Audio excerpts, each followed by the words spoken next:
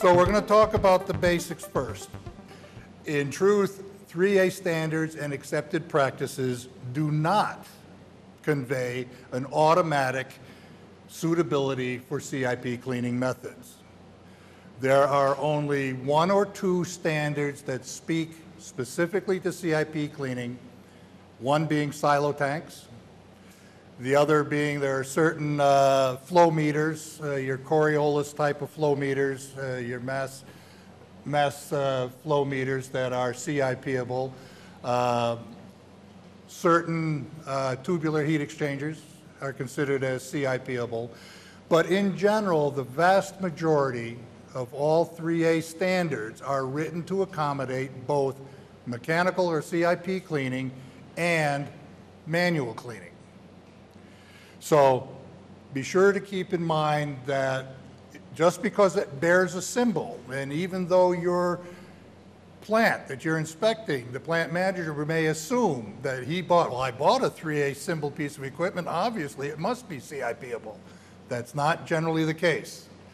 It's important to keep fresh in your mind the difference between the terminology should and shall. Should is optional. It's an optional requirement. They don't have to do it. Generally, should is used only in the appendix sections of the documents which are considered as informational information for any of the stakeholder groups, inspection groups that you might want. The body of the standards will always use shall, and these are requirements. You must follow these criteria, whether you're the fabricator or the user, and users are very quick to modify equipment, but they're still governed by the standards. The standards are written under a hierarchy of paragraphs. When you're reading through the sections, you have to keep in mind where is a particular criteria or requirement in relation to the paragraphs above it. There are reference documents that are either in some of the old standards referenced right specifically in the paragraphs and criteria.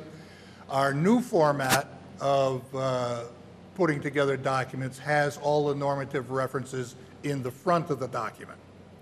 If it's a normative reference, it is part of the standard. A normative reference, let's say you have a silo tank, and one of the normative references is the personal access port for the doorway into the silo tank. Those criteria for the personal access port standard take precedence over the main standard for that individual component, but that's all it applies to. We try not to put in any references that aren't applicable to a particular standard, so they all should be in there.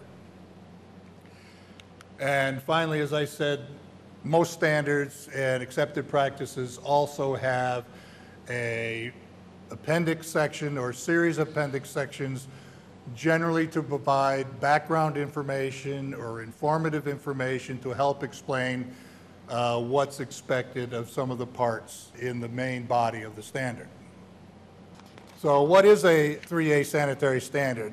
3A sanitary standards are specific criteria for the design, the fabrication of a specific type of equipment. So you'll have a standard for a farm bulk tank. You'll have a standard for a silo tank. You have standards for pumps. You have standards for instrument sensors. So they're for a very specific type of equipment, and all of them that come in contact with food. Some of these examples are groups of types of equipment that come under the headings of standards are vessels, and there may be 3 or 4 separate standards for vessels. Again, silo tanks, farm bulk tanks, processing vessels, storage tanks, uninsulated tanks. There's a whole variety of vessels. There's a variety of fillers that come under the fillers standard. There's a standard for your general milk fillers. There's a standard for viscous product fillers. There's a standard for dry products fillers. They're discrete and separate documents. And this goes for all of these various categories of the types of equipment that 3A is developing standards for. And essentially, these groupings are also the same groupings that we have our standards writers grouped into for our working groups. An accepted practice is a set of criteria that also covers the design, fabrication, and installation of systems. So these are not specific to one type of equipment, but they are for systems. Spray drying systems is a good example. You may have any number of different pieces of equipment in a spray drying system that are all put together for the purpose of drying milk products. The equipment in a 3A accepted practice system does not have to bear the 3A symbol. It does not necessarily have to have a 3A standard for it. A good example, again, using the spray dryer practice is rotary airlocks. Very important component in a spray drying system to get product out of a bag collector or out of a cyclonic collector. There's no 3A sanitary standard for a rotary airlock. But the provisions of the practice provide for all of the necessary criteria for you to evaluate that particular piece of equipment. So surface finishes, radiuses, gasket placement, all of this type of information is included in the accepted practices for non-standardized equipment. Two of the practices that you folks probably come into quite commonly are the culinary steam practice and the air under pressure practice. Air under pressure is commonly used for air agitation of tanks and silos. Culinary steam is used for any number of different heating applications within a dairy processing operation. So when you look at either of those two standards, the vast majority of components are not covered by a 3A sanitary standard, but they are covered by the practice. There's clear and discrete guidelines of what are appropriate.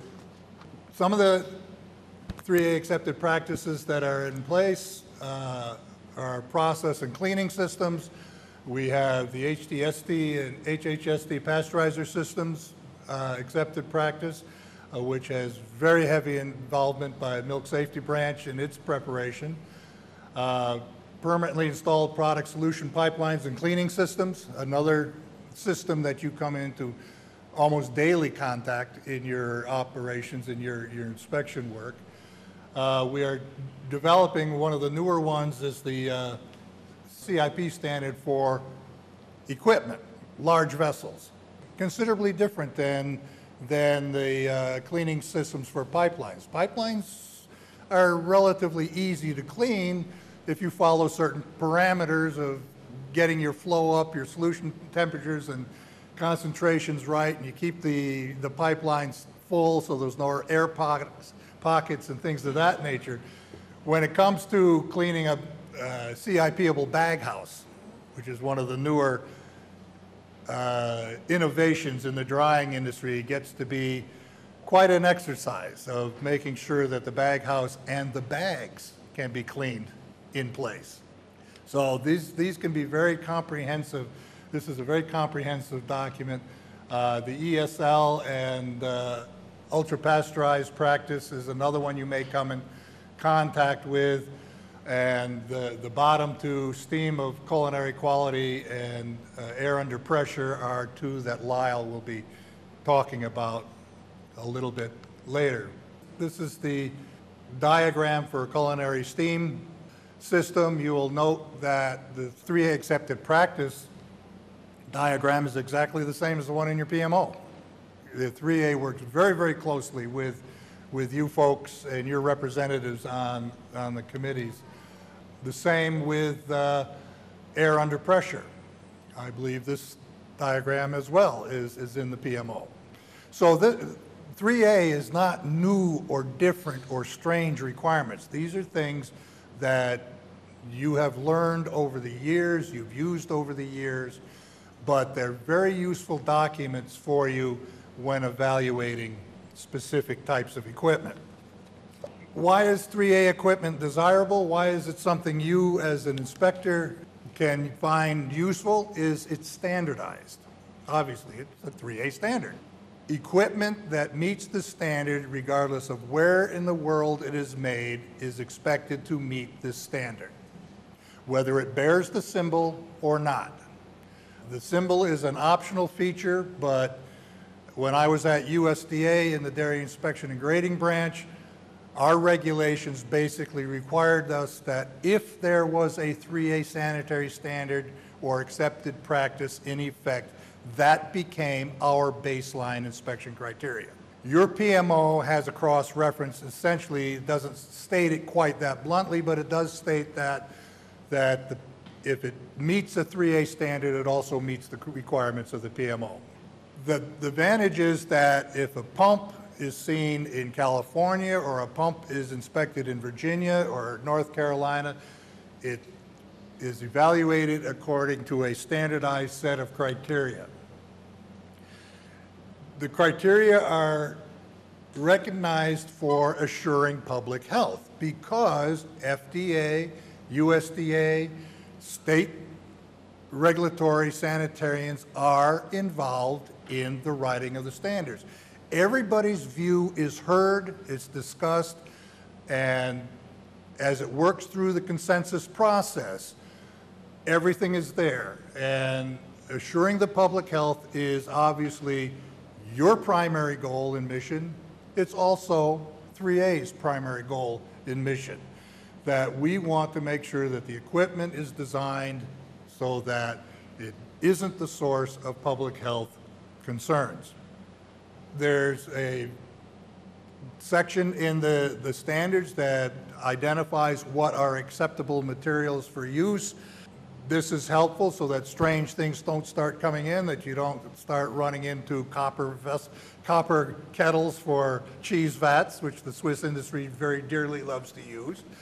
But you get into what is acceptable for use, what types of metals can be done, corrosion resistance, cleanability, all of these types of things. They are nationally and internationally recognized standards. As you look through any of the processing plants you go into, just stop and look at how many pieces of equipment in the dairy industry in the United States come from Europe, come from Australia, come from New Zealand. So they are nationally and internationally recognized. 3A can be a source of technical information, things like we're doing today, of trying to impart some of the technical information that we've accumulated over the years. But even when you get into new pieces of equipment, 3A can be a source of information of why are these components important, why is this important, what are our specific cleaning methods. So we do have on our website a technical resources section that is accessible to anybody on certain technical aspects of the standards and accepted practices. And if the piece of equipment bears a symbol, then you can be assured that it has now gone through the TPV or third-party verification program. And this means it's not just the fabricator that's saying, oh yeah, this piece of equipment meets. We did everything we were supposed to do. Or some super salesman is out there saying, oh yeah, you can CIP this equipment, no problem. The bearing the symbol means that the TPV or the CCE has looked at it independent of the fabricator and said, yes, it does conform to the standards. There really is substance behind the symbol, that there really is somebody out there assisting you in looking at this equipment so that you don't necessarily have to be a technical expert on everything from membrane systems to sensors to spray dryers if you're into grade A powder or whatever it is.